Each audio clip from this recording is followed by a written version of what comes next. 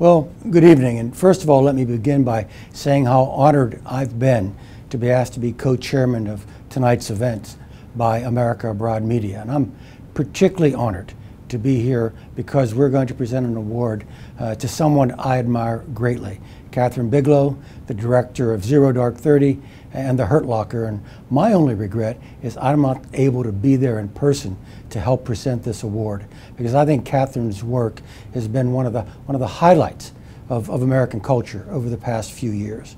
I'm particularly interested in her most recent film, Zero Dark 30, because it turns an uncompromising light on the agency and the people that I once led at the Central Intelligence Agency.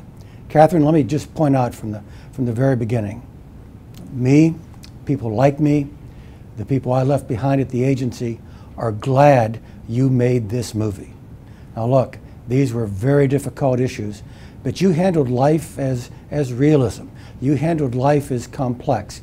You went out and showed how difficult the work and how difficult the decisions were that had to be made in the hunt for Osama bin Laden.